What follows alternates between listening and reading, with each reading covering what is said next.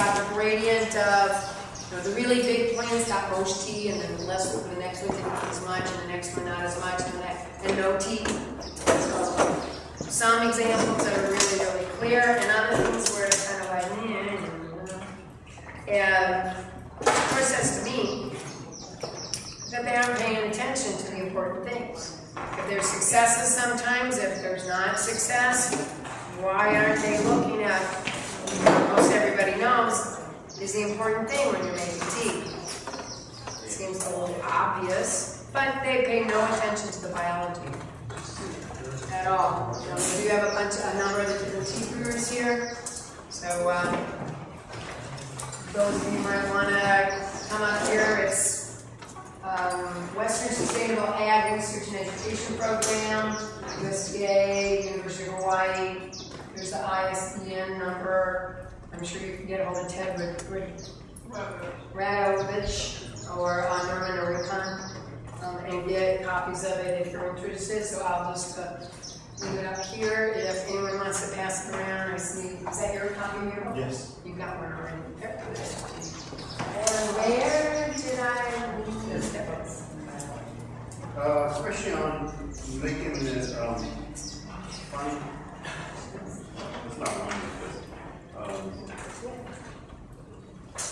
Enzyme. Enzyme? Yeah. What enzyme? Enzymes. Manganese CA enzyme.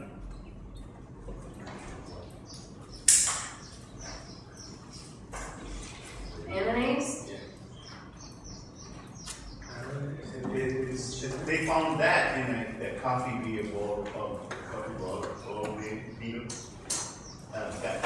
And that's how it chews into the.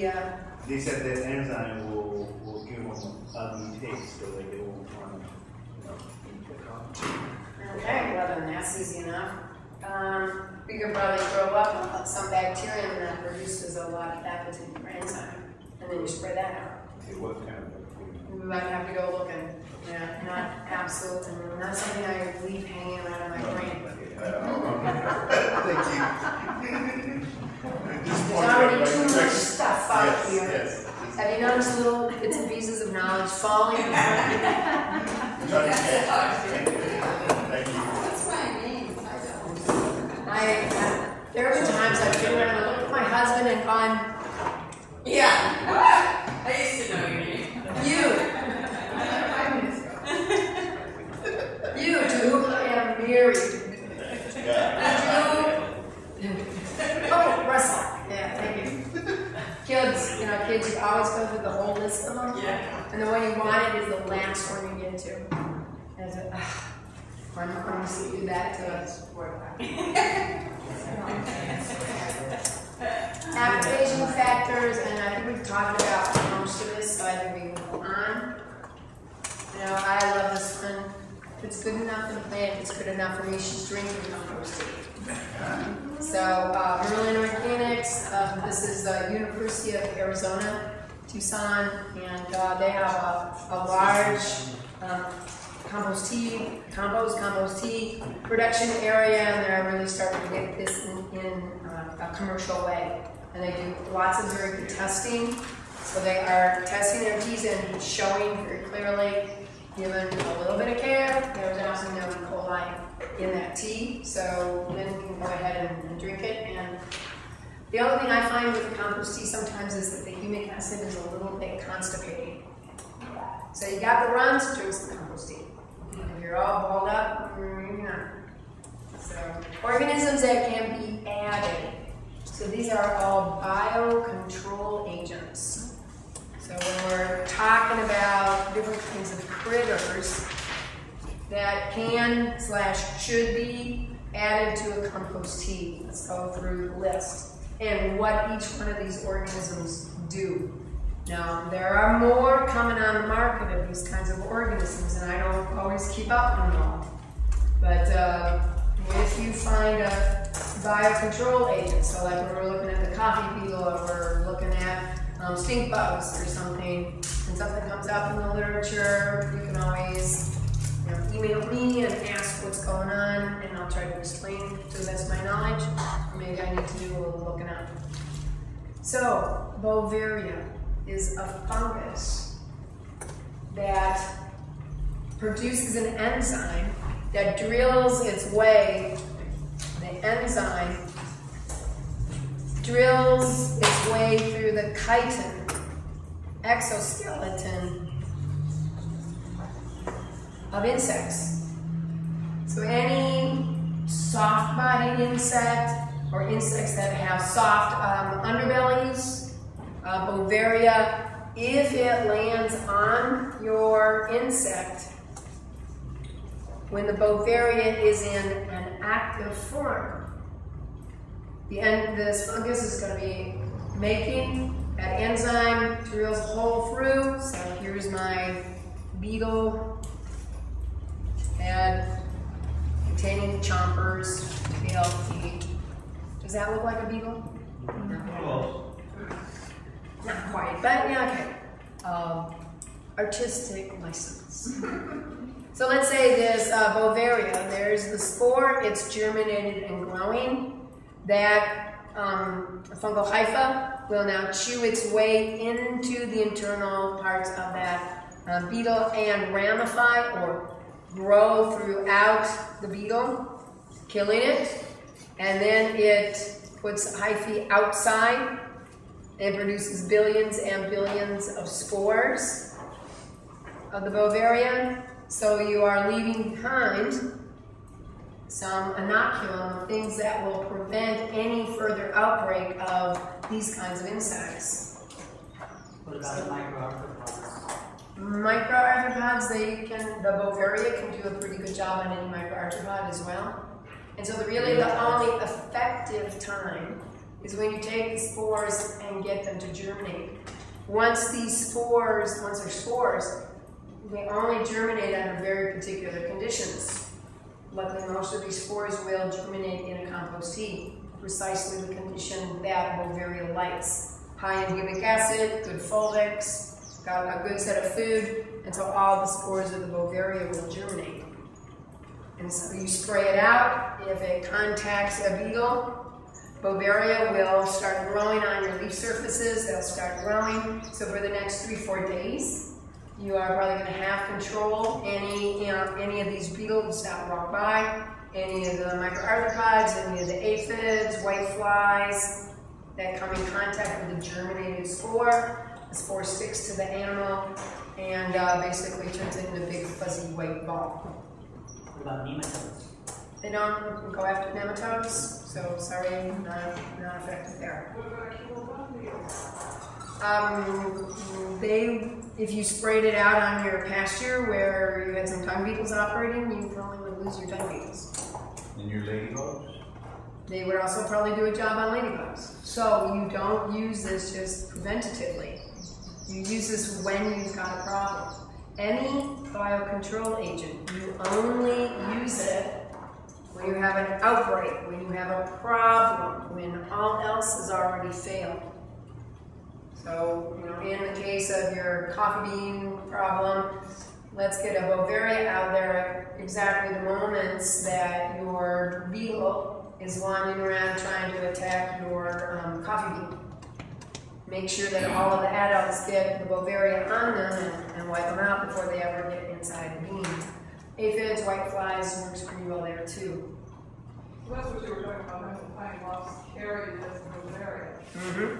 Wow. Get it inside, so could we get that inside the bean where the larva is already, the egg has been laid. Bovaria, you typically buy it at a nursery, at a garden store or something like that. It comes in a pint-sized or a quart-sized bottle. What this actually is full of billions of spores of the Bovaria. Typically, the instructions on the package say, take all the spores in this package, dump it into a quart of water or a gallon of water, mix it up really well, and spray it out. Almost never works when you do it that way. Because how often are one of these spores actually going to fall into a place where the habitat is perfectly right to get them to wake up and work? So a lot of failures if you apply it according to the directions on the bottle. And a jug of these things is not real cheap. I think we're talking $300-400 for a container of this. So get the small size, and instead, all we need is a teaspoon into 500-gallon tea brew. We need 1 teaspoon. If you're doing this into your 5-gallon bucket, you take a pinch. A couple thousand spores is all we need. Run it through the tea brewing cycle, so 24 to 48 hours, depending on temperature, and then spray it out. Make sure that you're spraying it in the area where you have the insect problem. And the Bovaria takes out the insects that you don't want. Just be careful that you're not spraying it and taking out the other things that you do want. So let's say you've got a problem, and maybe right after this you want to spray out your lady beetles or your lacewings or your other biocontrol wasps, things like that. So you're going to add this to our brew tea? Or No, we yes. added it to brew it all together? This one goes at the beginning. So when you're putting your foods in there, dump your little bit of Bovaria spore in there. Compost goes into the brewer. It's always kind of fun to take a couple of those spores, put them in the water, and learn what they look like. And then when you're looking at your compost tea after the brew cycle, you can recognize the germinated Bovaria spores and that they really are ready to go and deal with your insect problem. Make certain you do not use Bovaria when you want your bees to be pollinating your plants, because Bovaria will take out honeybees as well. So don't be spraying it when you have bees out there working your property. It is a biocontrol agent. Be careful. You don't use these as preventatives. So trichoderma. Here's another one. Trichoderma is a fungus that is parasitic on other fungi. Same thing with Gleocladium. It's a fungus that attacks and consumes other fungi.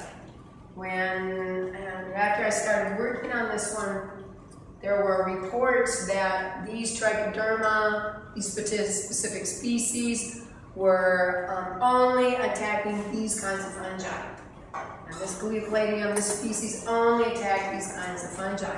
Well, that's cool. We can have really, focused parasitism.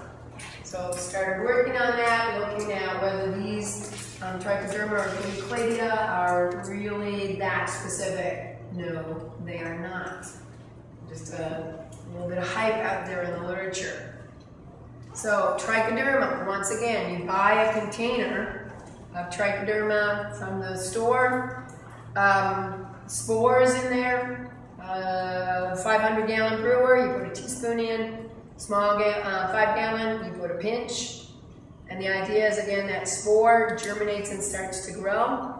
Whenever that spore contacts a fungal hypha, it wraps itself around the outside of that fungal hypha, chews holes into the host, and eats the other fungus from the inside out. Non-specific. So, quite useful if you're having an outbreak of mildew, an outbreak of blight. Things have already gone south for your organisms, for your plants. You didn't get the biology into the system in the way it needed to be to prevent these problems. Your plants aren't really healthy. So, okay, we've got ways to come back along and fix some of this problem. This next year, make sure that you've got your biology balanced so you don't have to use these extreme measures. One of the things about trichoderma is it attacks anything. So what if you've spent a very long time trying to get the right mycorrhizal fungi growing on the root systems of your plants? Now you have a mildew outbreak up above, and you apply trichoderma in large quantities, and by accident, some of that gets sprayed on the soil. Those trichoderma will go after your mycorrhizal fungi. So we were working with the Mirage Hotel in Las Vegas, and when they sent their grass samples in, it must have been like April or May, I can't remember. And those root systems of those grasses had 80% colonization mycorrhizal fungi on their root systems. Very good, if anything, a little high. Really pleased, really happy, really healthy grass. Then they sent samples in come July. And the root systems of those grasses had 4% colonization. How can that happen? And so the groundskeeper at the Mirage was like, what happened? This can't possibly happen. You can't lose your mycorrhizal fungi. There's nothing that we did to cause this problem. And I was kind of like, well, you know what? I think you probably did do something. So can you tell me everything that you did that between April and July? Well, we didn't do anything different. There was absolutely no change. You don't know what you're talking about. No. Okay, so we lost that client. What did they do? Once that head groundskeeper left, because you're not going to keep your job long if you have that kind of attitude, and the next head of the horticulture department came in, we went back and started to look into what happened, what was going on here. They were buying their compost tea kits from a company up in Oregon. And for a couple of years, they've been having good results, doing just great. But what we discovered was that in May of that year, that company decided to start to put trichoderma into their compost tea kit. So they put a huge number of spores of trichoderma into their compost tea. These guys use that kit kind of willy-nilly, not asking, not paying any attention to the change. And so they started putting out, come mid-May, they were putting trichoderma out with every compost tea spray that they were putting out. So once every 2 weeks, once every 3 weeks, trichoderma was going out, so we were seeing the result of the trichoderma wiping out the mycorrhizal fungi on the root systems of their plants. We knew exactly what we were doing. Trichoderma in a mycorrhizal inoculum makes no sense. So as soon as you get your mycorrhizal spores germinated and starting to grow on your root system, and the mycorrhizal fungi start putting those hyphae out into the soil, along come the trichoderma and wham, wipes them out. So look out when you're buying mycorrhizal fungi, because we've got companies that sell mycorrhizal fungi and they're adding trichoderma in with that inoculum. What are they thinking? So trichoderma, Cleocladium, only again when you're in an extreme condition, the mildew is coming on, and you want to deal with it and get rid of it right away. We have blight outbreak, we have a verticillium outbreak, we have a whatever horrible fungus is doing what it shouldn't be doing, and you want to deal with it. That's a good way to deal with the problem. Dollar spot on golf course greens, but of course now you're wiping out your mycorrhizal fungi at the same time. You're going to have to re-inoculate your mycorrhizal fungi and resuscitate from there. Question? What is rust? What is a rust? Do you know what rust is? It's a fungus. It's a fungus that tends to attack grains, and that's where the greatest commercial problem with rusts and smuts. They're very related, great set of microorganisms. How do you fight those? Pardon? How do you fight those? We'll trichoderma, real easy. Typically, if you can get out, when you know that you're looking at the environmental conditions that will bring on a rust or smut outbreak, you want to get out there with your compost tea and get everything covered. And if you can do that, you don't have to fuss around with the trichoderma or the Cleocladium. But if you've been a little behind the times and you haven't really been paying attention and you start getting rusts and smuts growing on your grains, put trichoderma into your compost tea, and it usually does a really good job of knocking off the rusts and the smuts. And that's the same thing that grows in trees, right? Like in Waimea, there's a lot of rust in trees. There are a number of very specific rusts to conifer trees, and those can be a lot more difficult to deal with because a lot of times the rust gets inside the needles, and the roots are inside the needles. They're really difficult to deal with. So when the trichoderma has done its work, how do we finish it off? How do we get rid of it? Because once the trichoderma has wiped out most of your fungi in your soil, it's going to go to sleep. It produces spores. And unless you're taking those spores and putting them back into concentrated humic acid, they really don't tend to germinate and grow. Only if those spores are now in the middle of a fungal outbreak, and there's lots and lots of fungi, which is typically only something that you see in a disease-causing situation, those trichoderma don't generally wake up and start to grow. So my question more specifically is, we're talking about the golf course in Las Vegas, and they spray the trichoderma, kill the mycorrhizal, now they need to re-inoculate the mycorrhizal because the trichoderma is there. Yep, but we're not going to get those mycorrhizal fungi growing up to real high concentrations anytime in the near future. So maybe if we ever got the mycorrhizal fungi back up to 80% colonization, I might start worrying. But then the trichoderma is not going to do the everything is being wiped out. We'll be in very localized conditions. So it's hard to get rid of it. Well, you're not really going to get rid of it, and you probably don't want to get rid of it. But you're not going to have widespread damage to your mycorrhizal fungi because we're not ever probably going to have to put those trichoderma out again like that. And it's only because we germinated and grew all of those trichoderma and then we sprayed them out all at the same time that we see that devastating wipe out of the fungi in the system. If you have to do it to protect your plant, you're going to have to do it to protect your plant. They coexist?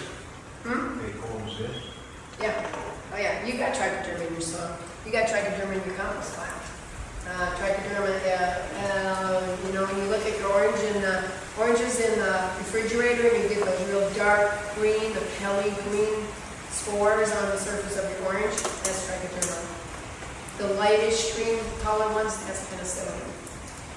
So trichoderma is with us all the time. It's just that when we have an outbreak of a fungal disease, we got to wipe out that fungal plague with a plague of trichoderma. And it does have some fallout. So now my next question would be, can I just take and scrape the dark green off of my orange and put it into my tea? Yeah, you probably can. Less expensive. Thank you. Some mycorrhizal fungi, and typically we put those spores into the compost tea, but you don't put mycorrhizal spores in at the beginning of the brood cycle. These guys go in at the beginning of the brood cycle, so we want them to germinate and be growing, so when you spray, they're ready to roll and take out the problem organism. Mycorrhizal fungi are very sensitive to being jiggled, to being bounced, to being pushed around. So we want them to be added as spores right at the end of the brood cycle, right before you're going to put your seeds in there, right before you put your bare root plants, the root system in there. And the spore attaches onto any organic matter. They are very non-specific about organic matter. So we don't really want those spores to be coming up against any other kind of organic matter than our seeds and our root systems. There have been a lot of times where mycorrhizal people will recommend to golf courses or they'll recommend to people with lawns that they spray the mycorrhizal out onto the surface of their turf. Do mycorrhizal spores colonize your leaf surfaces? Do they colonize your crowns? No. But that's when we when we take our little sprayer canister, and now we're out here spraying, it's going to hit the leaves, it's going to hit the crowns, it's going to hit the thatch. It doesn't make it through to the root system. Waste of your money. We got to get the spores to the root systems. So the time to put mycorrhizal fungi into your tea brew is when you're going to do the cores, when you're going to do a core aeration in your turf. And now you spray the compost tea so it's going down that core hole, contacting the root systems of your plant. Now it works like a charm.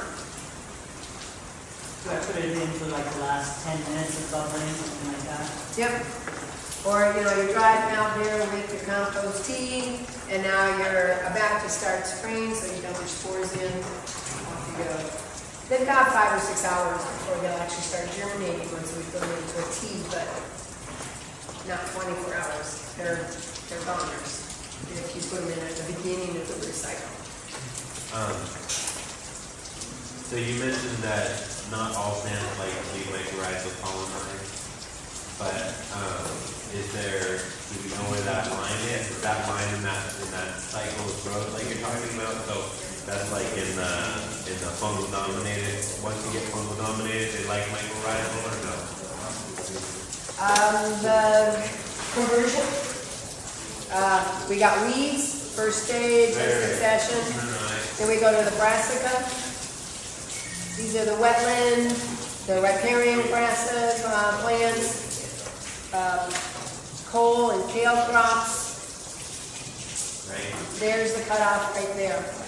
When we move on to your veggies, almost all of our veggies require mycorrhizal colonization except for the brassica, the kale, the coal, crops, the broccoli, and the cauliflower.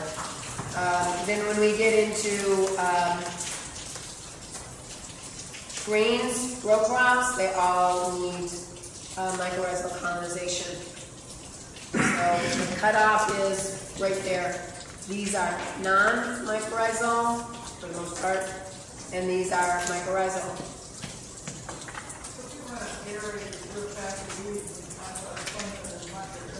Yeah, you could definitely select against your weeds by getting the mycorrhizal spores out in the soil and the root system.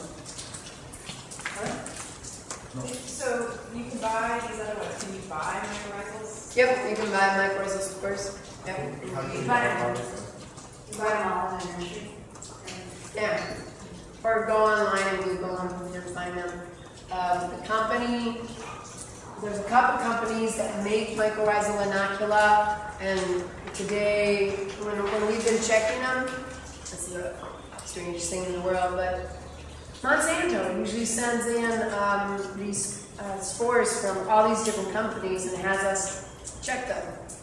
So we like to know this information, so we let Monsanto pay us to check the spores.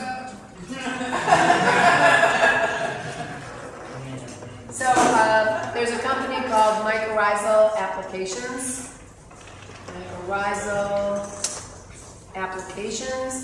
and they usually have very good mycorrhizal inoculum. There's another company that just recently has come way up in the world, RTI, out of California is another one. I used to be kind of not good results from them, but this year their inoculum has probably actually been better for mycorrhizal applications. But they're both real good companies typically. Or now I would put them right up there, kind of neck and neck. Most of the other companies that make mycorrhizal inocula actually buy their inoculum from one of these two companies and then repackage it and put trichoderma in it or something bizarre. So either one. RTI is out of California, Southern California, down near LA. That kind of stuff here. Farming Garden and Kona. Oh, they still. Yeah. I don't know if it's this particular brand or whatever it is, but they do have a mycorrhizal inoculum. What's the name of it? Thomas? Farm garden? Farmer's Garden?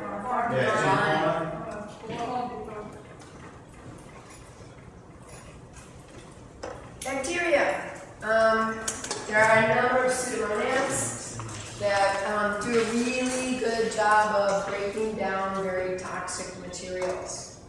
So a number of pseudomonads are inoculum that you can buy at most nurseries or garden stores, or go online, go looking for them.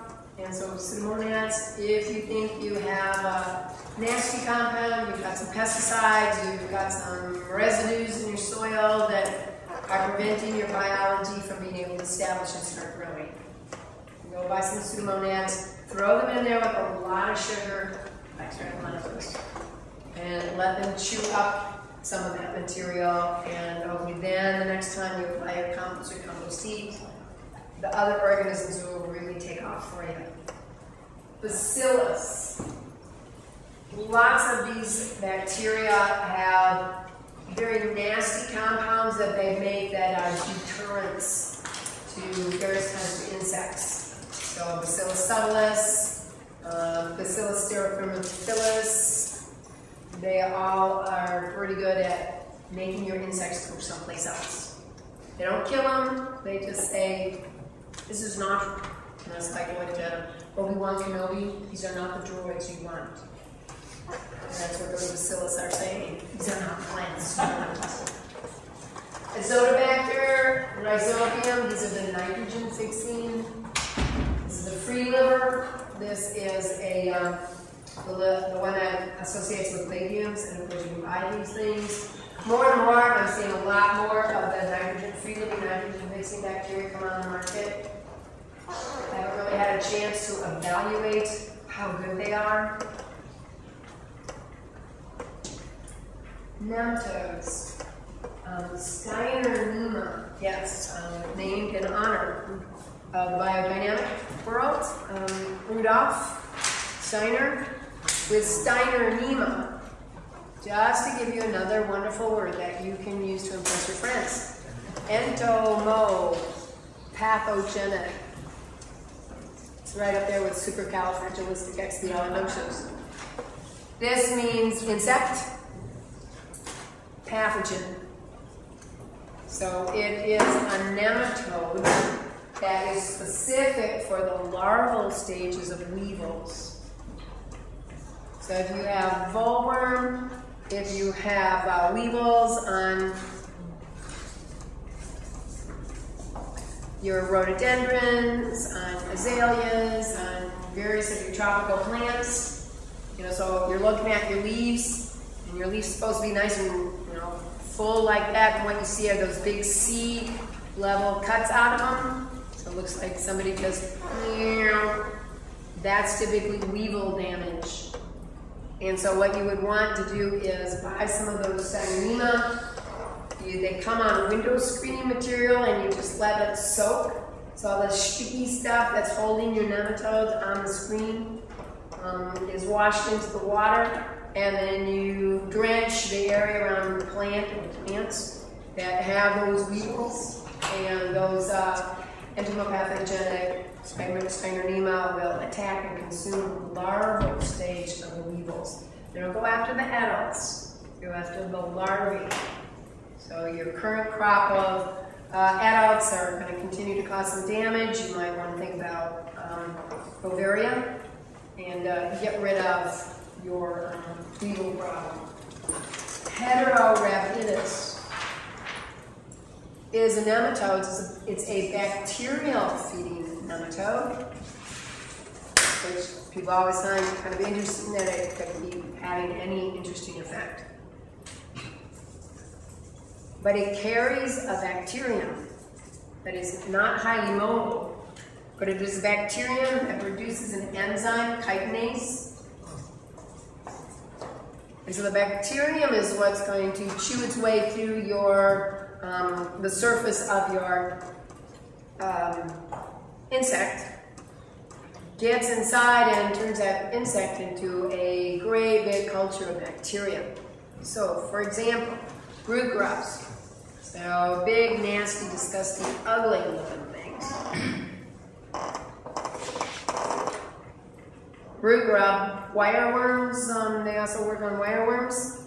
So the nematode carries the bacterium, and when the nematode brushes up against the surface of the grub, it leaves behind an inoculum of those bacteria. Those bacteria drill their way into the innards of the root grub and turns the inside of that root grub into a massive culture of bacteria. The grub will change color. And so it's usually going to go from that gray pasty color that it is in the real world to something that's orange or red, purplish color. So you know that the bacterium is in there, aptly turning the whole organism into a bacterial culture, which of course then attracts the nematode to come back. And so the nematode returns, lays its eggs in here, typically thousands of eggs get laid inside here, and so when all of those eggs hatch, they're completely covered with that bacterium. And so these little destroyers go out and take out all of your other root grubs, wireworms, other root-feeding problem organisms. It'd be really interesting to take something like this and spray it on your coffee beans and see if we can get some of this heterorhabditis to go inside the bean and wipe out that larval stage of your coffee bean beetle, and see if we could shut that down using the same kind of approach. Because the nematode is the taxi cab that moves bacteria around. And the nematode is definitely attracted to these larval stages of different insects.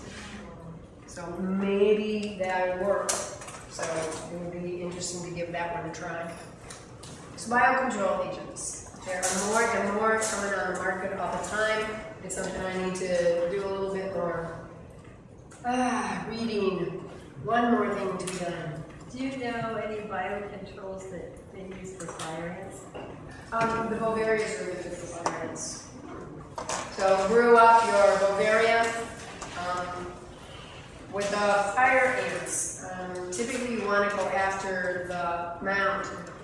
So it can be a little fun because you want to knock the mound down so you can start pouring that Bovaria laden tea into the main chamber, or at least find the central pathway. So if a mound is being built, you get a really long stick, front end loader, knock it down, or the fire ants come swarming out. So wait until they're done swarming, sneak back into it for the night, and just dump all of your compost tea down that mound, because the Bovaria is going to get inside there. You want to make sure the Bovaria gets down into the main chamber and comes in contact with the queen ant. So you pour and run. Because again, they're going to come. And those are no fun. Termites. There were some termites as well. Ours build mounds, and that one would be. So you find the nests, find wherever they're coming from, and then you got a edible area there. You can't find the nests. They're in the jungle. I don't know now. We don't have them right now, but these guys seem to know all over the place. I don't think you knew what it is. Yeah, we find something that they carry back to the nest. Yeah, that's why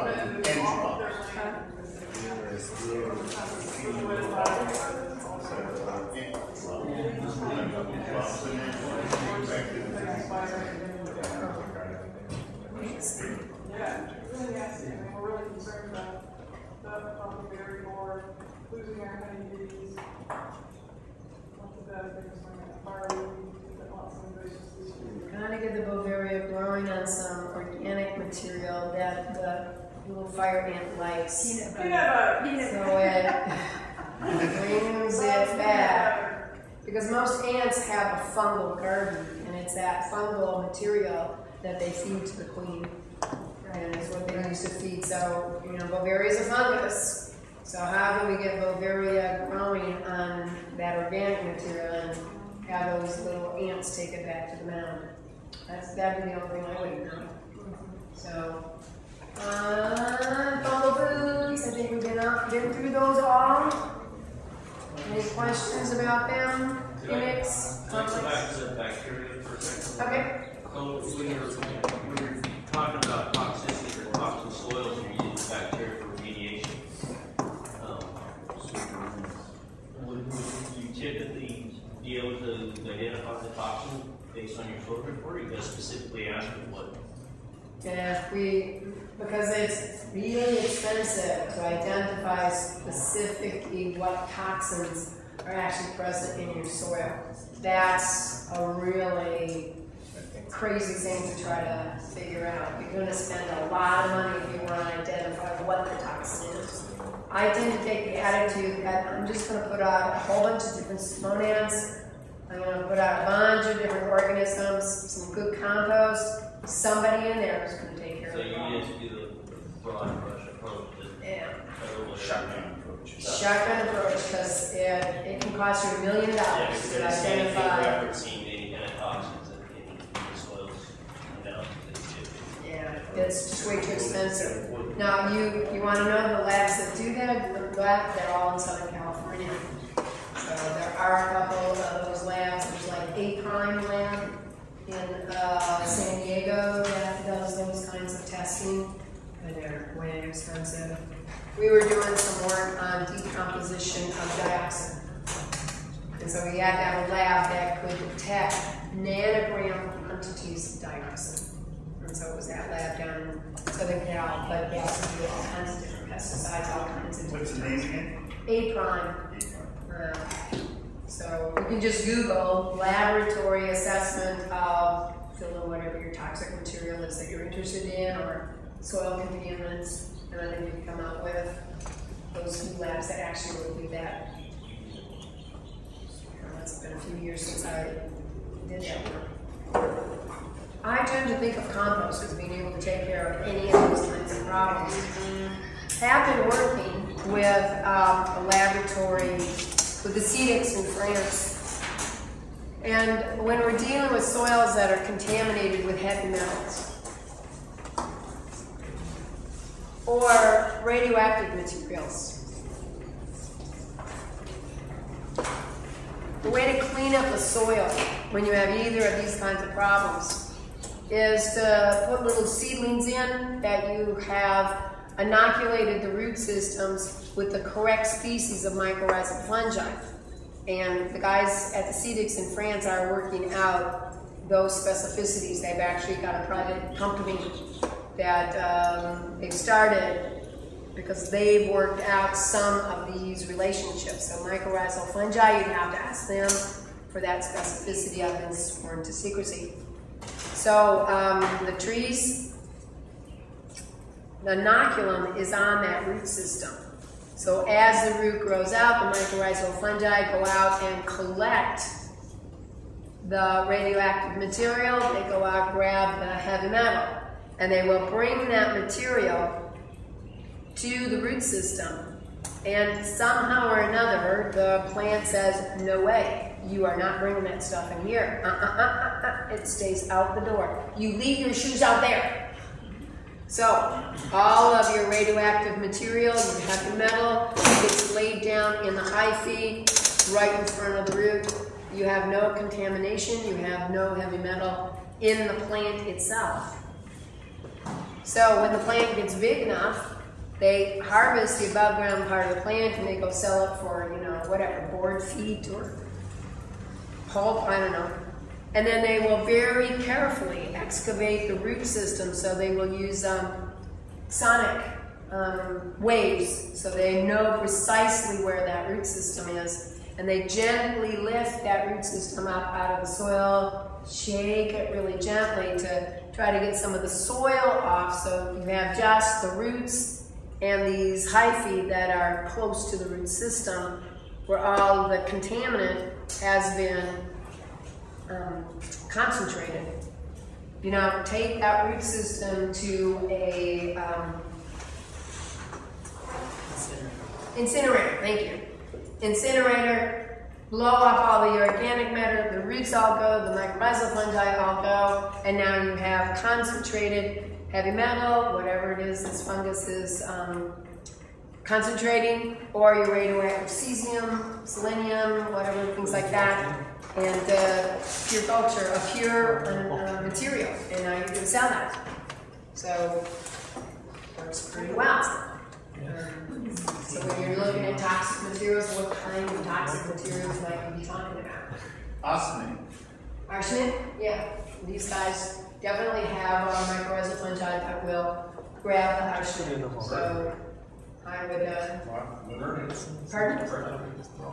Mercury. I would expect they do. I'm not aware for sure that they do, but I would expect that that's another really important one that they could be working on. So if you put it out there and you don't think these mycorrhizal in part of the plant, you're going to make it worse, right? Because when the mycorrhizal fungi dies, it's going to be right there in the soil.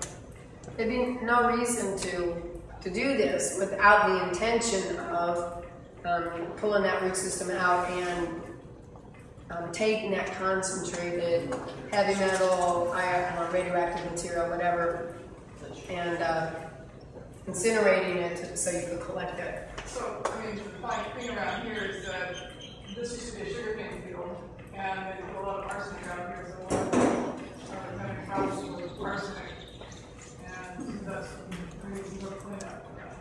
But So I think this would work really well. So, you know, it's a possibility you could get some local politicians interested in this sort of thing. And again, I would be Googling it on the internet, because you know, I'm right up on top of the latest and greatest with this research. In that case, it's just really transporting it to a different location. Does some of the bacteria actually dissolves the heavy metals? Bacteria don't dissolve it. You're accumulating it in one very specific place. You're not taking it to the incinerator, and now you've got that sellable material, and it's no longer in your soil. You just cleaned out all of that problem from this huge area where the root system was. And now you've got clean, this ecosystem is one or two nasty chemicals more clean. Did you get all the heavy metals? You might have to do some other, but at least stepwise we can start to remove these materials without having to take all of your soil. I love it when the EPA goes and digs up all the soil and put them into the little canisters, and then they truck them off someplace and they drop them off somewhere. Great. Now instead of just having one hazardous waste site, we got two. Is this stupid? How long do those little canisters last before they decompose, waste away? It's like the concept they had about taking all the radioactive waste material from around the planet and trucking it to, where is it, in Nevada, to Yucca Mountain, and going down there, you know, 20 miles deep into the Earth's surface and dropping off all those little canisters. Any active living growing bacteria and fungi down there in those caverns that would happily chew up your plastic containers long before 5,000 years from now? Oh yeah. Yeah, so where does all that stuff move once it becomes, yeah. So they didn't actually pull that one, you know, they didn't do that. So now they're going to ship it off to the moon. And who knows? But we do have a problem with these things. What kind of tea to make, you know, so I think we've been over this. These are a couple of examples. So, Christmas trees. It's a little bit out of the norm for Hawaii, but I think there's some takeaway messages here.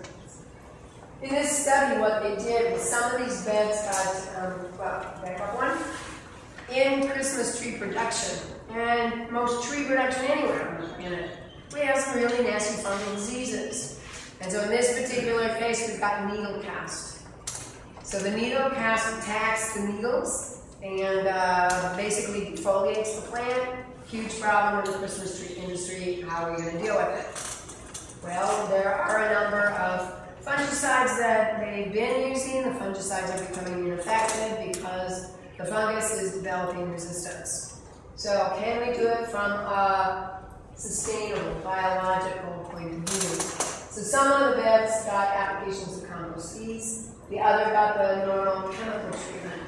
Some of the beds got half of it was treated with tea, the other half with the typical chemical. So we got those comparisons.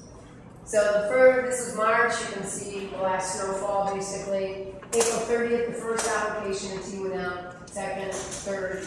Here the trees are on June 11th.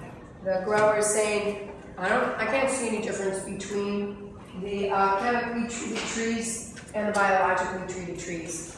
And we were like, well, that's a good thing, isn't it? Because biologically treated trees did not have any needle cast. No, neither do your chemical ones, which is a less expensive material for you to apply. Okay, so it made sense to him. The arboriculturalist working with him said, well, when we're dealing with trees, the first place you see an effect on tree growth is typically in the root system, especially on Christmas trees. So we dug up some of the trees, all of the little seedlings that have compost tea applied to them. The root system, massive number of fine roots, all becoming colonized with active mycorrhizal fungi, much healthier plants. Those that are in the commercial chemical system, the roots are long and skinny, they're searching, they're looking for nutrients, not nearly as healthy. In the next year, the leader on this thing put on 2 years worth of growth. This only had 1 year's of growth. The second year after that, these seedlings would have been treated with a biology, put on another 2 years of growth. So these seedlings at 4 years old looked like 7-year-old trees. And so they harvested these trees when they were 3 years old. These trees they could not harvest until they were 8. So this guy was totally excited, and I don't have any more data on this project because I had to sneak this picture in order to show it to you. He doesn't want anybody else knowing about this. Growers, you have to love them. So I like this one. Start with aerobic compost. Okay, tell me about this compost pile. Oh. It's growing Yes. I love the weeds growing out of the compost pile. If this was good compost and properly balanced, you wouldn't have any weeds. So be suspicious of compost piles where you have weeds growing out of them. I don't think we have the biology that we need. They were using pipes to try to get oxygen down into the middle of the pile. But the weeds certainly concerned me when I saw that. Jolly Farmer up in Canada, this is their composting operation. So they have somebody come in first thing in the morning and measure all the piles that are likely to need to be turned. They pull the covers off those piles. When the turner guys comes in, they come in and turn the piles, put the covers back on, and then they go to making more compost piles. So their turner is one of the homemade jobs. It's kind of fun, kind of cute. Good compost that they're making. These are their tea brewers. So old dairy tanks work pretty well because the insides of a dairy tank there are absolutely no 90-degree corners. We learned this in the food microbiology world years ago. That 90-degree corners is always where you're going to get the biofilm starting to grow first. You can't keep this clean enough. You can't get good movement of the water through there. This is what's going to go stagnant. No 90-degree turns. Smooth them out. Make them rounded. Something like that. Air comes down. PVC pipe in the bottom with just flat holes on the PVC pipe. 2 plugs in the end. That's that aeration. The water comes up. You get your vortex through the length of that tank. Now, when they first started working with us, they would just start throwing the compost free into the water. And they gummed up the sprayers all the time. It was just a horrible mess. They tried doing a Turner thing, a trommel screen to get here's their trommel screen. Tried to use this to wash the tea through and tie up. No, it just doesn't work. It's crazy to do this. So they started using bags in their compost brewer, and that worked way better. GOT brewer, I think I've described this. So there's your pump. There it goes down to the aeration, so you get the vortex going this way. This is the bag that holds the compost, so aeration coming down in there, little pipe, so your compost is constantly moving and mixing. This is your microbial liberation chamber. So, pretty good system. I like this one. Very easy to connect. Easy connect. This just fits right under there, and you put the plant down. So there we are looking at putting the compost into the system. There goes the humic acid in. I did this backwards. Should put the humic acid first in, and then the compost. And some people like to send their compostee long distances. So with these folks, they are making the compost tea on the eastern seaboard, and then they ship it to the Mississippi River Valley. And so they've got to put the aerators in the totes so that that compost tea stays aerated for the whole 2-day trip to the middle part of the U.S. Don't do this in the middle of the summer, because if you cook your compost in the middle of the summer and your temperatures. Gosh, this summer we have been hitting temperatures of 115 throughout the Pennsylvania, Ohio, Iowa, Nebraska, Denver. That's just going to kill us. Spring and fall works fine, not in the middle of the summer, and not in the middle of winter either. Although we would need it in the middle of winter. We would. You would? I'm gonna bring it out of cars, so. Yeah, I don't know if it's 5 March. You're gonna have to make it here. Dirt Simple Brewer, I like this one. There's nothing to clean in the middle. Air pump hooks up. You fill your tank up with water, throw your little bit of humic acid in there to make sure that the chlorine is on. Turn your air pump on, open the valve, it starts bubbling away. There's your compost bag, you put your compost in here, and then hang that down into your airstream. Your bubble's coming up, so you're extracting really, really well. You gotta take the compost out about 6 to 8 hours into the tea brew, and then just let it finish up. And then you close the valve. Unhook your, for in this particular instance, you just switch it over to your drain. If you have to, you put a pump on this to pump it into whatever you need to pump into. As you drain your compost out, put it into your sprayer. I'm usually just washing any of the biofilm on the edges down in the drain. Just gets washed out right in there. What's this one called? It's called the Dirt Simple. It's sold by Earth Fortification Supply Company. It's Matt Slaughter's company. So, ooh, now these are fun. Take old dairy tanks, again, really large pods. These are like 1,000-gallon versions. And here comes that compost. Yeah, coming on over, way too much compost. So I got to drop that by about 1/3. You didn't need to put that much in. And they're having a lot of compaction problems in here because look, this is a solid bottom. And you need to put air pipes into the compost. So big disc diffusers on the bottom, bubbling away as they're blowing air out those big air diffusers, but those air diffusers sit off the bottom of the tank by a good 6 inches. So the air's coming up here, and it's getting movement, but the movement of your water is back to your disc diffuser and up. It's not to the bottom of the tank. So they would regular sludge in the bottom of their tank, usually a couple inches thick. And most of their fungi ended up in the sludge on the bottom of the tank. Just not a good brewer design. And they had no way to pop those air diffusers off the bottom. So there was no way to turn the disc diffusers over and clean the threads on the bottom of the disc diffuser. So first tea brew, pretty good. Second one, not so wonderful. Third, why waste your time really quickly? There's lots of different versions.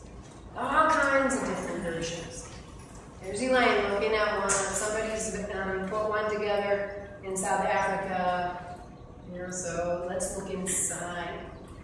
You see my face kind of going, what the hell is down there? You're gonna make tea with a brick inside here and a stone holding your aeration system. So this is just that, what do you call it? When you have a hose out there that... Soaker hose. Thank you. It's soaker hose. And so they just twisted around a metal pipe or a metal ring. And of course, because the soaker hose, when it fills up with air, tends to float to the top. They're trying to tie it down by putting these rocks and stones and bricks on top of it. So I asked them how much biofilm grows on the brick and the stone, and they just kind of looked at me like, what are you talking about, lady?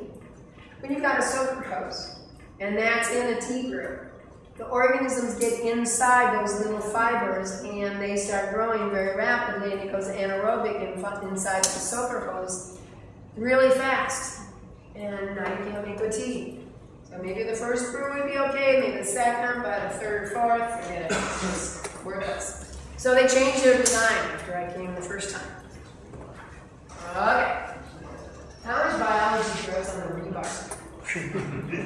What's the effect of the toxic chemicals coming off the rebar when your bacteria and fungi start chewing on it? This is a plastic pipe with holes in it. What happens if you forget and you turn the aeration off before you take the tea out? Well, let me show you. Oh, this is their drain. You gotta clean that off. This is biofilm. It's not helping to make a good brew. So we slit open that plastic tube that they had at the bottom. This is dried out biofilm on the inside of that pipe. How could you possibly? This is what's up. You get liquid inside here. What are you blowing out? Now look at this. Real good aeration when all your little aeration holes are plugged up. So you cannot, if you use this kind of design, you've got bubblers or something inside your machine, do not forget and turn your aeration system off while that pipe is still in the tea. Or you're going to have to pick this up, you're going to have to clean that pipe, you're going to have to go around and you're going to have to poke, I don't know, what would you poke in here and clean all those little holes? I don't want to do that. Does that not sound like a frightening sort of thing to do? So, you know, lots of different tea brewers, whenever you're thinking about getting a tea brewer, you might give me a ring and ask me about it. So coverage, we've covered all of those things, we covered that. Coverage on the leaf surface is what we're doing after when we're doing a tea. I want to show you this piece of data. When you start the tea brew, maximum oxygen concentration in your water, because you've been aerating the water. You should be aerating for several hours, hopefully, before you start the tea brew, so you get rid of any chlorine, get the acid in there. So max oxygen concentration based on temperature and barometric pressure. So the higher the barometric pressure, the more oxygen you can have in your water. The lower the barometric pressure, the less oxygen. So it varies, it bounces around. So this is Port House, Oregon, on a warm summer day. So 8 parts per million oxygen. We're about 800 feet elevation. So we're not sea level like you guys are. When you first start, your activity is pretty low. You're starting to extract, you're starting to get the organisms growing, so you're getting a greater and greater oxygen demand. And at some point, because the organisms are growing so fast, they're going to start using up more oxygen than is diffusing, even with a really good aeration rate. So, at what point then did we go anaerobic in this tea brew? Well, go to your 6 parts per million, and what is that time? It's about 18 hours into the tea brew. This tea went anaerobic. If we have any problem organisms in the tea brew, we're going to start growing them. They're going to be winning. We're losing our filamentous fungi. Whoops, no more filamentous fungi. Our good guys are gone. Our protozoa, flagellates, amoeba are gone. We're growing ciliates. Well, but the organisms kept growing until they ran out of food. And then, because they don't have food to grow on, you see the activity dip down. Kind of gets to a stable point there along the line. But, you know, if this is low enough, you may come back to the aerobic conditions. Now you may think that your tea brew has been aerobic, except if you measure all the way through the tea brew, this part in the middle of the night, you destroyed everything good about your tea brew. If you turn the aeration off, yeah, everything just crashes. So, knowing with this particular tea brewer that we have this problem, what would you do to deal with this kind of situation with this tea brewer? Less food. Less food. Pretty simple. If you were watching your oxygen start to dip down into the anaerobic conditions, wouldn't you empty out half your tea and just replenish it with fresh water? Because then instantly, bang, back up, and no problem.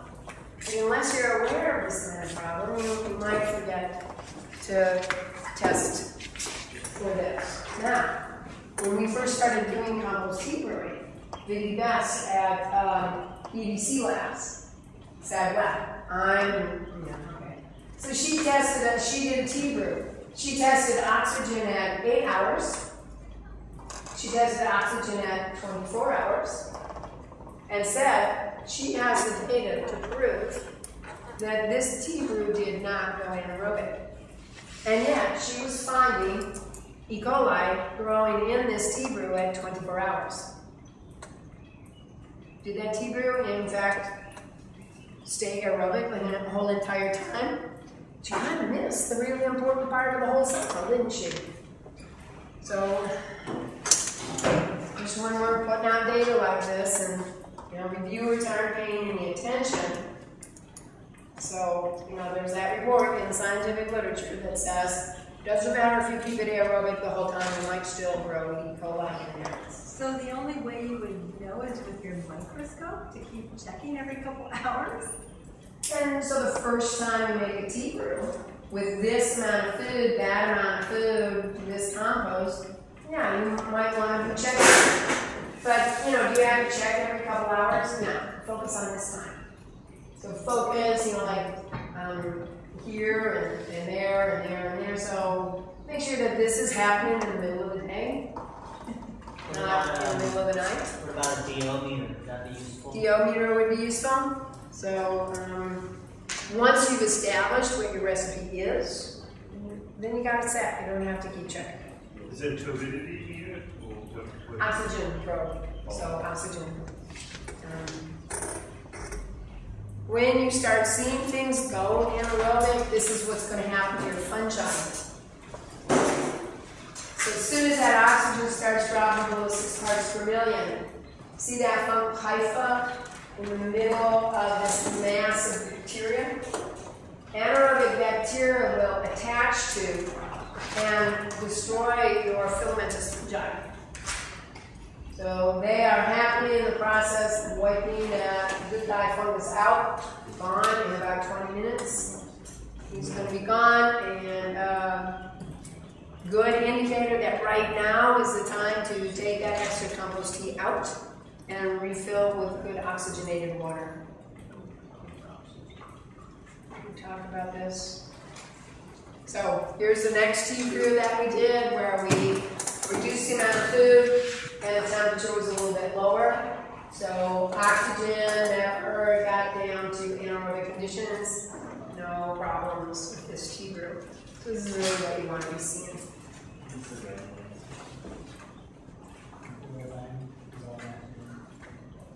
We've tested a lot of different tea brewers. Most of these guys aren't actually on the market anymore. So there were, you know, the Earth Tea Brewer, the Kiss Brewer, I have no idea. Did a couple different brewers. James Stillo Brewer, Soil Soup. The Growing Solutions machine before they changed the design. Looking at active total bacteria, active total fungi, kind of the desired minimum ranges for low C. All of these guys in pretty good levels. You know, there must have been some molasses in this one, huh? Look at those bacteria. Pretty good fungal levels. Ooh, this, you know, that one's real. What Bruce, this is our tea brewer, this is Bruce Elliott's tea brewer. What he didn't tell us was he was starting to put trichoderma into his tea brew. So of course he got really good fungal levels because he was putting fungal spores in there. And then these ones were, you know, really anaerobic, clearly was not providing enough aeration to keep the fungi alive. All the same compost used for all of these extractors in this experiment, but we did use the manufacturer's foods. So we followed their directions to make their teas. We started everything with the same compost, and you can see some differences. So if you use his material, you're growing a bunch of Bovaria or trichoderma. And that doesn't really count. But that's all super machine is just right. Gotta fix that aeration in there. Cleaning the machine.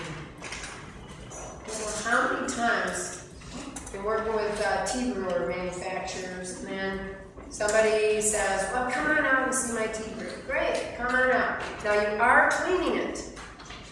You're cleaning your tea brewer, right? You're telling me that you're cleaning the tea brewer. Absolutely. My tea brewer is as clean as on the day it arrived here. We keep it spotless. Great.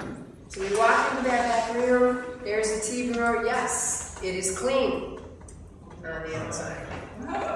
Where's the important part of a tea brewer? On the outside? No, it's on the inside. So I've seen 100 tea brewers where beautiful on the outside, really nice, cleaned up nice and spiffy. Look inside and look at this. How many times has he run this tea brewer and not cleaned it out? Not made any effort. Take that high pressure hose and wash that biofilm off the edge. Look at this air pipe going down. See all that slime, all that biofilm? There's no way that this is good tea. No way. It looks pretty, doesn't it? Looks nice and brown. All that tells you is that it's got humic acids in it. That's it. Got a little bit of foam at the top. Doesn't really mean anything. Foam just means you have certain types of proteins or amino acids in the compost or the compost tea. Doesn't tell you anything about the quality of that brew. So about all I can tell you here is that it's not a good brew. How bad is it? So Earth Tea Brewer, this is the one where water comes out the bottom, it goes through the pump every single time, comes back through, and there's the Venturi. It's just that the Venturi is pumping in tea. It should have been pumping air. And in training the tea, not having the tea run through the pump. She doesn't like anybody's tea. You told them to do the process slightly differently for that one. Slightly, like, absolutely reversed. And it's wonderful when you talk to people about the way it needs to be done, and then they human beings. You have to love them or you will kill them. So how often to apply? The important part about compost, the foliage applications, is that we cover the surfaces. So an experiment that we did, and this is going to be about it. What we want on our leaf surfaces is just like a natural system. We want the leaf surface covered. We want it really well covered. Is it just the top you want covered? No. Top and bottom. Where does most disease happen? So it's really critical to get the bottom half part of that leaf covered. There's the most important part. So we want to see coverage. If we've got good coverage like this, when that disease-causing spore, when that verticillium, when that pythium, when that phytophthora, when that disease-causing spore falls on here, there's not a chance it even gets close to the leaf. Covered, can't get there. There's no food left. There's no space left. It can't find an infection site. You are not going to have disease. But if you don't have good coverage, then when that disease-causing spore arrives, it's got free reign, and you're going to have some disease on your plants. How bad is it going to be? How poor is your coverage? How do we get it on the bottom and spraying on the top? You don't want to always be spraying from the top. So on most of your sprayers, if your nozzles are pointed down, go out there and turn some of them up. So like on your Venturi, these bottom nozzles, turn them so they're spraying up. So we're getting the bottom of the leaves. You know, add a few arms on there so you're spraying underneath that canopy. The most important part is the underside. Why is that? I missed that. Why is the underside the most important part? Because that's where most diseases get started. And it's typically an airflow problem. And most fungal diseases require stagnant, kind of low oxygen areas, so we're not getting a good breeze through there. So you know, the leaves out here on the tip of your plant are not usually the ones that start getting disease. The ones inside in the center of your canopy, which is more important to spray. The ones in the middle of your canopy are the ones out on the edge. Grapevines, you're going to be going out there and picking off a lot of the leaves that are preventing good airflow through your vineyard, because that airflow is critical. When you're dealing with blueberries, where is it that the mummyberry starts? It's always in the place that's shaded. It's always in the place where you've got a hedge that's blocking airflow. And that's where your problem organisms get started. Once they get started, they got a foothold, woo, through your whole stand of trees. So those places that you don't have good airflow, get those parts of those plants covered, and make sure the bottom of those leaves are getting really well covered. Question? So how do you do that with row crops? Typically, again, down at the bottom, blow up if you can. I've always been amazed at really how well most sprayers do at making a mist. Okay, so like, remember I was talking about the potato experiment and where it was overhead irrigation? And I was like, how could the bottom of those leaves be getting covered? Oh, they were doing quite well getting covered. Don't understand the airflow sometimes. So here we have a problem with probably noted, especially on flower trees, sometimes even fruit. I just got a publication sent to me that's from RUHCTAR. They were talking about that. We'll see. But yeah, just kind of wondering about that. I mean, we just use like a fungal dominated compost and spray the leaves and fruit, etc. Well, let me go through this and finish this example, because I'm about to go into a great example. So we want to make sure that there's always good protection. Remember when I was talking about the slime, the glue layer around the bacterium? Here's a bacterium. There's that glue layer that they produce to glue themselves, stick themselves, hold them on the surface of your leaf. So on whatever surface they're occupying, they're making that glue layer to prevent themselves from getting washed away. They do this on the compost, they do this on your roots, anything. Now this particular bacterium is a pathogenic bacterium. Antibody-antigen interaction, less of an interaction happens here, which is now allowing this infection thread. And there's the bacterium inside the host cell. So there's the next one, and an infection thread is starting. This is a dead organism. We don't know it yet, but it's definitely got a problem coming its way.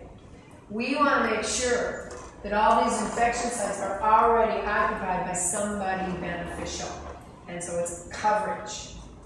We want this organism established here to be a good guy, not a bad guy. So let us make certain that all of these infection sites are occupied by a beneficial organism. So here's the experiment that we did.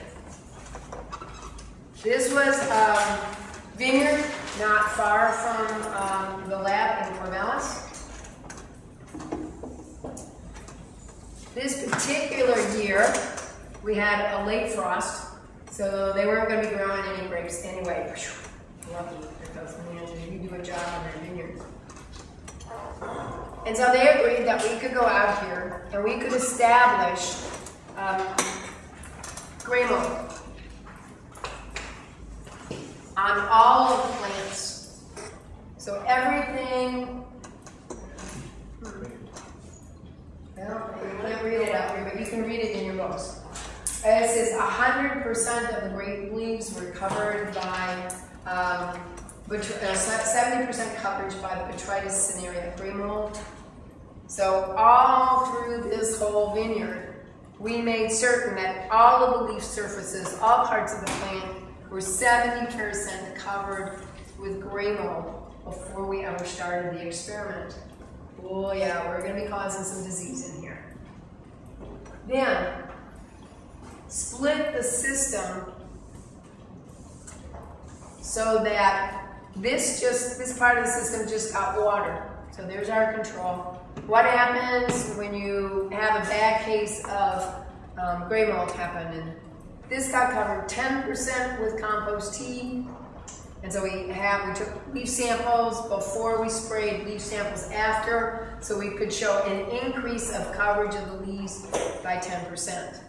And then here, this was covered 50%, this was covered 70%, and this was covered 100% with the compost tea. So after the disease was established, we come in and put these different percentages on that leaf material. 3 weeks later, we went out to the vineyard, and looking in this section of the vineyard, all of the leaves looked like this one. There was absolutely no disease.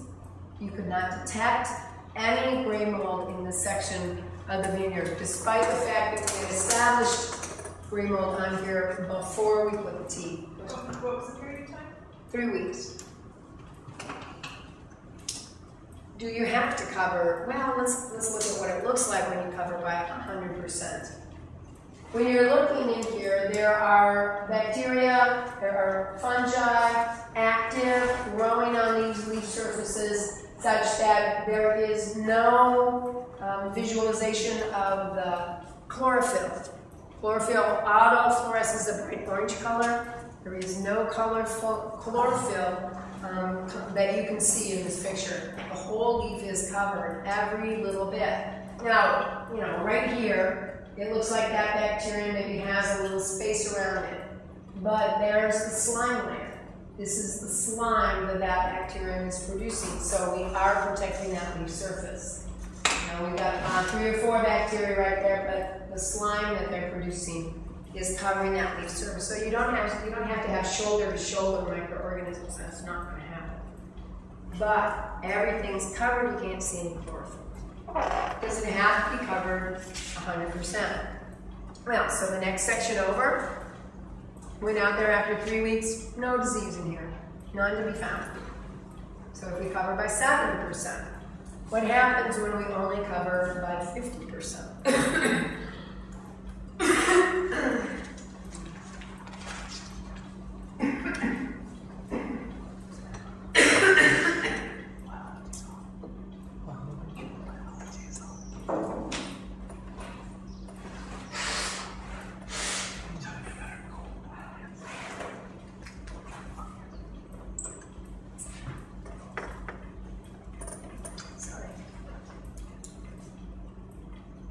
This is a 50% covered leaf, and you can see those areas where the chlorophyll is shining through. There's nothing blocking it, and you can see that there's empty space. When that botrytis spore falls on the surface, it has plenty of food. It can germinate, it can start to grow. There are infection sites that are free on the surface. We can actually see the botrytis here actually growing. This is what botrytis looks like, very narrow diameter. It's stained with fluorescein diacetate, so we can tell you that it is active and growing. If we didn't have the fluorescein, it would just be a clear, colorless fungal hypha. And so we know that this has got a really bad case of botrytis, of green mold.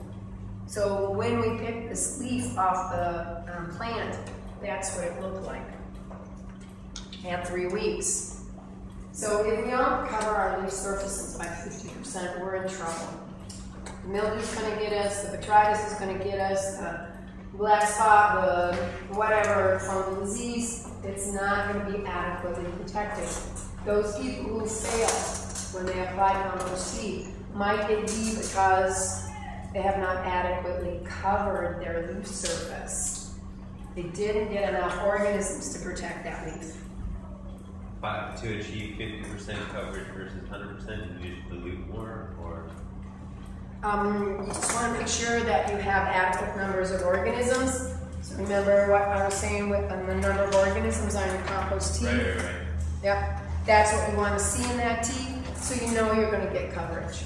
When you're out there spraying 5 gallons per acre, we will get adequate coverage, at least every time we've looked at it. So when you're first starting to do this, and you're spraying a compost tea out, you might want to pick some leaves and send them into the lab in Corvallis or New York, so that you can make sure that you're getting good coverage, that your sprayer isn't messing up somewhere along the line. But you don't have to do that many times. You know that your system's working, you're getting good coverage. So you learn what you have to have in your tea with your little microscope to be successful. But that's why some of those examples here in this book, I think that's why they failed. They didn't do anything to assure that the biology in the compost that they used. They didn't have any data to assure that they were getting that biology into the tea, or that they were covering the surfaces adequately to actually protect the plant. What happens, because let's keep going with this experiment, what happens with 10% coverage? The leaves on those plants were already starting to decompose in place. When you go into that water alone, these plants were completely defoliated 3 weeks later. There weren't even leaves to pick off the plants. So the grower whose vineyard this was sort of like, is this going to cause a problem with my plants next year? Is this going to affect my yields in the coming year? And we're like, look them out, spray compost tea and make sure that you don't have any problems. We'll just do it for free for you, okay? Because we never suspected it would be quite this devastating. So coverage, adequate coverage, is really what you want to do. So typical applications, soil drench, 20 gallons per acre in the spring, again harvest, or put out 1-ton compost. Or apply it on the seed. When you're going on to annual plants, compost tea goes out at the first true leaf stage. And then pre-blossom, which is about a month later, post-blossom, which is about a month after that. When we're dealing with perennials, you put your first application of compost tea at bud swell. Many of our fungal diseases, the spores establish on the bud. So you want to get that completely covered with a compost tea. And then you come out once the buds break. Once the leaves are out, once your blossoms are out, depending on the plant, and get those adequately covered, and then typically a month later. When we're dealing with something as devastating as apple scab, we generally are going to add a 4th application. So bud swell, when the buds actually break, we'll put out another application a month after that and a month after that. We usually don't have any problems with that with staff. It's covered. That's what you have to have. Ooh, where do we put the tea? We go over again about when you put, for instance, either the soil dredge or the compost on, and you're not putting in, you are putting under. I would tend not to turn under things unless you've got really bad compaction. So there's, you know, for me to recommend something else, I have to have you tell me some other ameliorating condition to make me want to till things in. Certainly the first time we start, this field has been in the world of toxic chemical agriculture. Okay, I will probably get it tilled because I've got to get the biology down into that soil as good as I can to break up the compaction as far down as I can. But then after that, no, I'm not going to be tilling. So then we just only leave the compost on the surface and just kind of put it on it, just like anything but Well, if I'm putting it on the surface, typically in the springtime where sun isn't as much of a factor, or in the fall where all of the residues that have gone in, hopefully that compost will help decompose that. If there's going to be a problem with hot sun, drying everything out, then I would put a mulch layer on over it. Straw, dead leaves. Fall leaves are wonderful in the temperate world. So around here, we have a lot of wind. You don't notice it today, but we have a lot of wind. We have windmills. So, you know, some kind of blows around. Yeah. Dries out really fast. Protect that surface then. It happens a lot in Australia. We almost invariably never just put the compost down. We put something over it to help protect it and hold it to the surface. And the compost, the organisms in the compost help hold things to that surface with the typically. If I have a choice of putting out something when it's raining, I'm going to put it out when it's raining, rather than waiting to the hot, dry day to put it out. Think about your organisms just like you would think of in a child. If you would do it to a child, don't do it to the organisms you put now. You would not pin your children to the soil on a bright, hot, sunshiny day.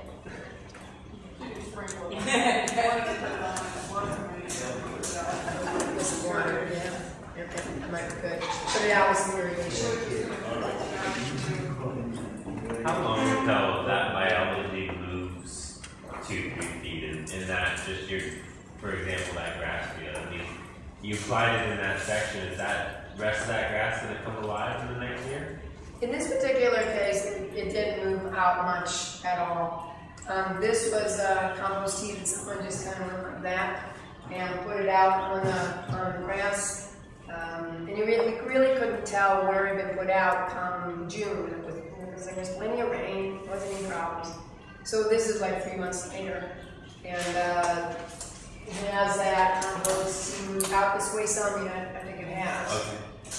Does it continue to move out? Well, it's hard for me to say because, of course, what did the Parks Department in Portland do?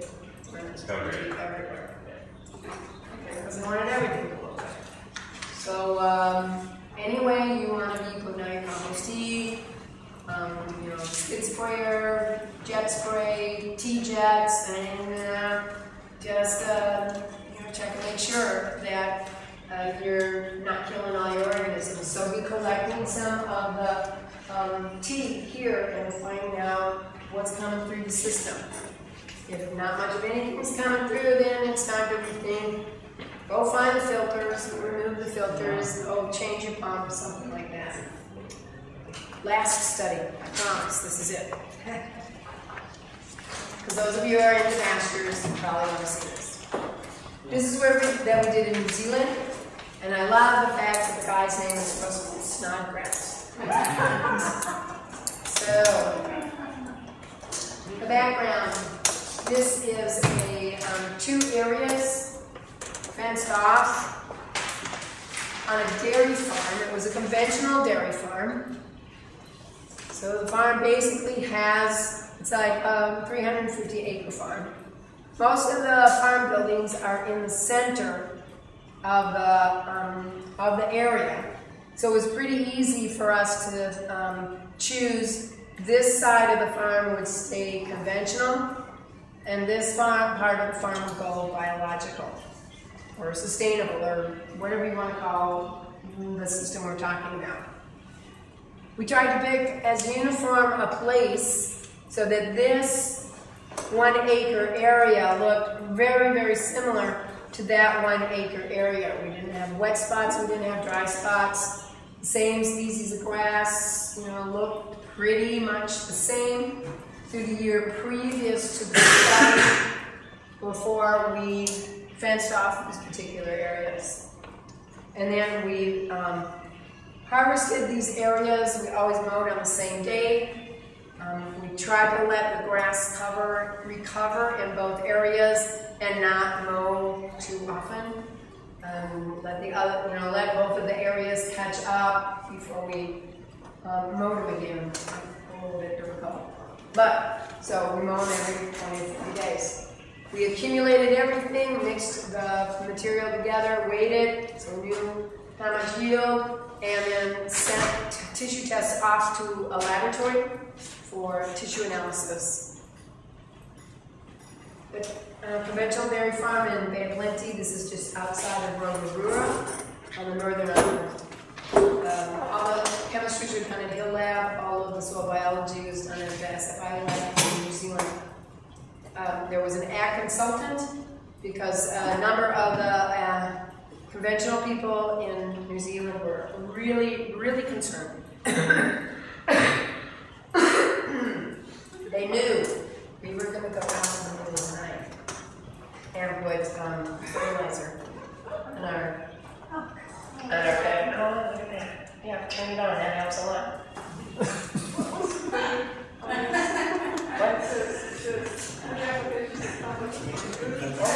Batteries are in. So this guy made sure that we didn't cheat at all. The seasons are reversed, so our springtime is October there, and the end of the summertime period is late February. So the trial over that period of time. Compost tea, 3 applications of compost tea, and fish hydrolysate at 150 liters per hectare. So a little bit higher dose rate than on my wells, around 20 gallons per acre. And so every 4 weeks, so once a month, starting in October. So October, November, December, compost tea was put out at about 20 gallons per acre. The additional food was fish hydrolysate. No fertilizer was put on this half of the farm for a full year in advance of spraying compost tea on this side of the farm. Because the concern was, by the ag consultant, that the reason this biological stuff works is because it's just skating along on the residual fertilizer that's left over from those many years when we've been putting all this chemical out there. So, it's not a real thing. So we made sure no fertilizers put out here at all through the entire year before. So we had a whole year where we were looking and watching, paying attention to everything. In the conventional plot, they were applying urea at a rate of 450 kilograms, which is about 450 pounds per acre. Every 6 to 8 weeks, they were getting 75 pounds of that fertilizer on. And they were putting out sulfamide at a rate of about, I think it was 10 pounds per acre going out. So pretty massive levels of inorganic fertilizers going on to the conventional side. There's a difference in yields.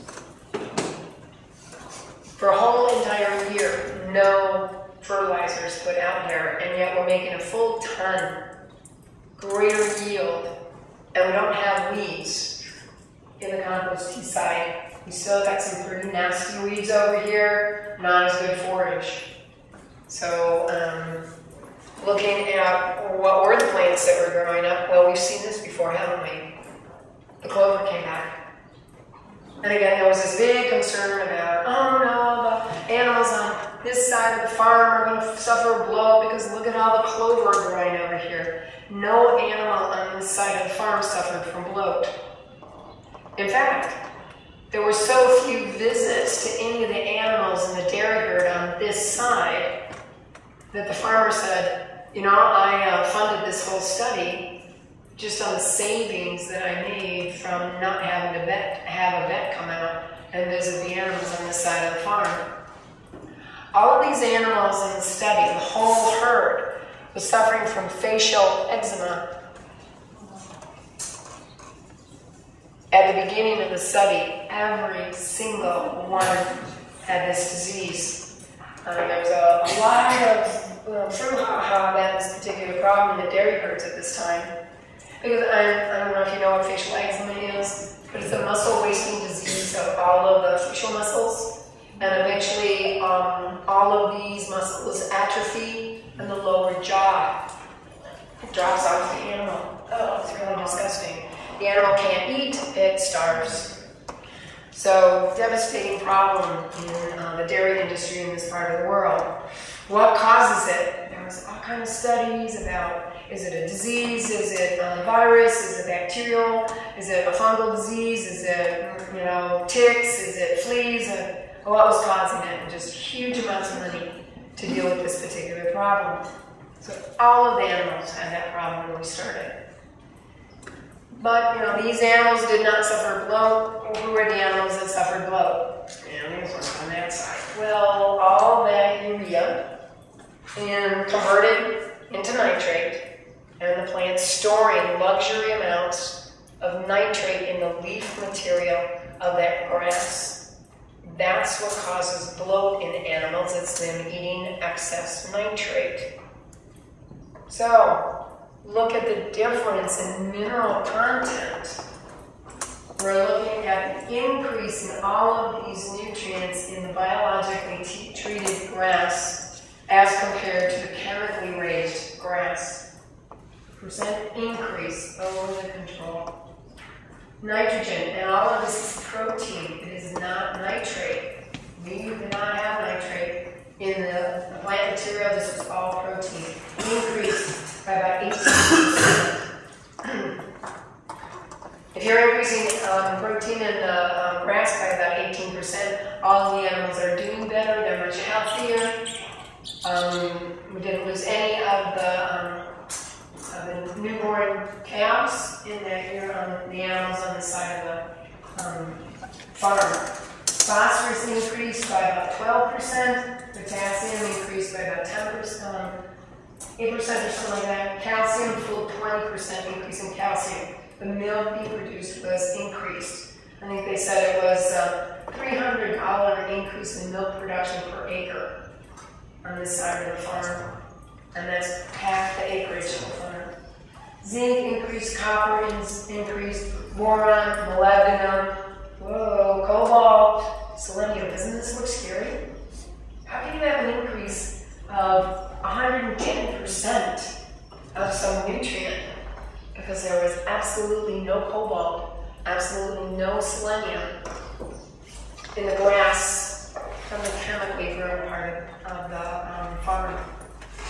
Not to be found. So micronutrient problems. All of the animals on this side of the farm where they're getting adequate cobalt and selenium, all of these animals recovered from facial eczema. At the end of the study, there was no animal in this part of the herd that had that wasting disease. These animals still had it. So tell me, what causes facial eczema? Mineral deficiency.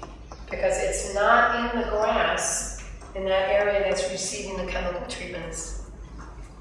Is it the biology that caused this shift? Well, when we're looking at active bacteria, protobacteria, much higher. In the control, we've actually brought that bacterial activity and biomass down to just about the same level as we've increased the fungi. We're balancing bacteria and fungi almost exactly right. Could be a little better. Remember, I want 300 and 300, but look at the difference from what it was in that nutritionally unbalanced grass to where we have nutritionally balanced grass. Huge shift. Our fungal to bacterial biomass ratio went from something that does not support the growth of healthy grass to something that does support the growth of healthy grass. We might want to continue moving this along to grow even better grass, but that's for next year. Our species of fungi improved dramatically. We did not have adequate nutrient cycling. Protozoa are too low, and here we're getting the protozoa up well beyond the level that we're getting new improved nutrient cycling. What does that ciliate number tell you? It's still anaerobic, that sort of compaction. Compaction layer? Well, so what's causing it to come with the grass over on that side of the farm? Compaction. Heavy cows. So, we are ameliorating that compaction problem over here. Not completely. We got a little more work to do. And notice that there's no mycorrhizal colonization on the chemical side of the farm, but we're starting to get mycorrhizal colonization on the biological part of the farm. So of course, this grower, what did he do in the next year? The whole entire farm went biological. Because with those kinds of results, how could you not? So fungal, when you look at the different nematodes, increased bacterial-feeding nematodes by 128%. Not many good guys to woohoo, we've got them. Increased the fungal feeders 60%. We dropped the bad guys by 87%. We wiped out root-feeding nematodes practically overnight. Get the proper biology in your soil, we control your root feeders. You got a root-feeding nematode problem here in Hawaii? Get your biology out there. And we can very rapidly take care of this. But you can't just be throwing brown water at things. You've got to be throwing organisms to solve the problem. So, there's the number, $307 per hectare. There we go. So, that's the end.